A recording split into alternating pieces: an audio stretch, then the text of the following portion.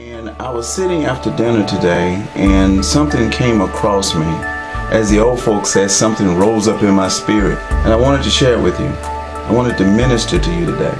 In Mark the 14th chapter, Jesus knew he was going to die.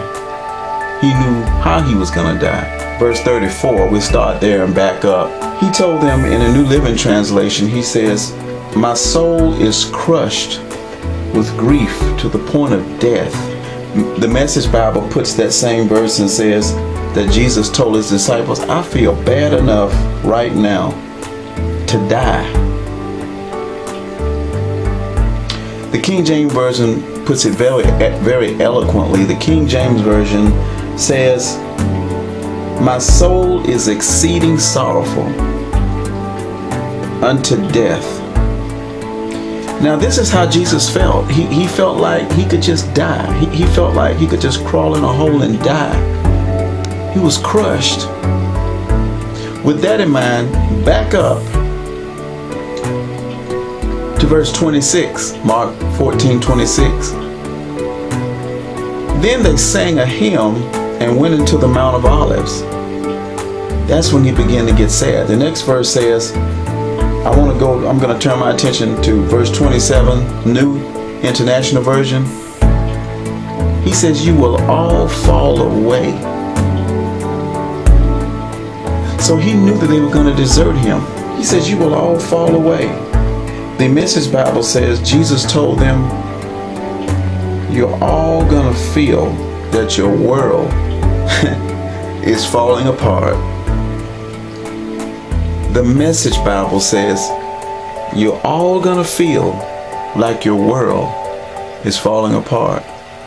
He goes right into the next verse and says, "For the scriptures say," and the King James Version says, "I will strike the shepherd and the sheep will scatter."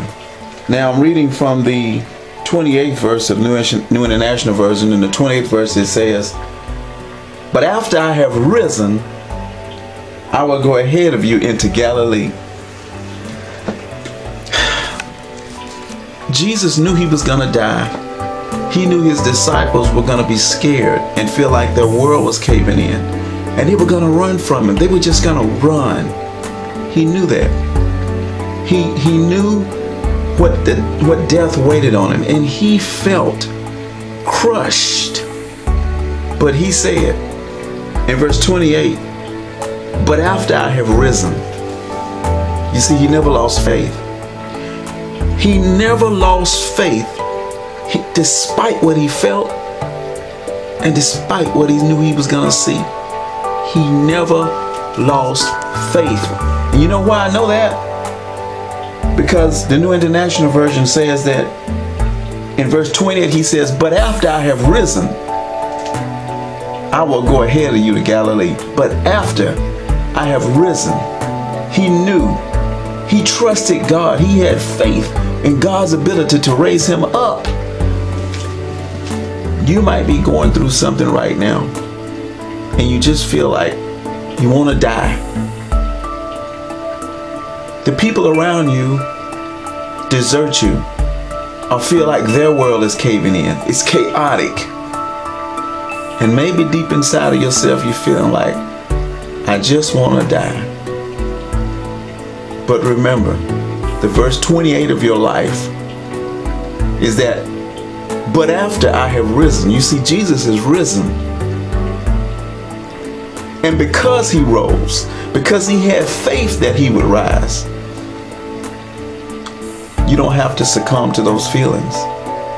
Listen, my friend, no matter what you're going through, no matter how chaotic your world is around you, have faith in God's ability to raise you up out of that circumstance. Have faith. But after I have risen, yeah, you may feel down now. Yeah, you might feel like you're not going to make it. But speak to your circumstance and say, "But after I have risen." That's what it's about, my friend. You're hurting, you're sad, but after God has raised you up, you'll go forward. It's been a pleasure sharing this brief nugget with you. I love you. And remember, you might feel bad, you might want to die, You might feel like everything around you is chaotic and falling apart.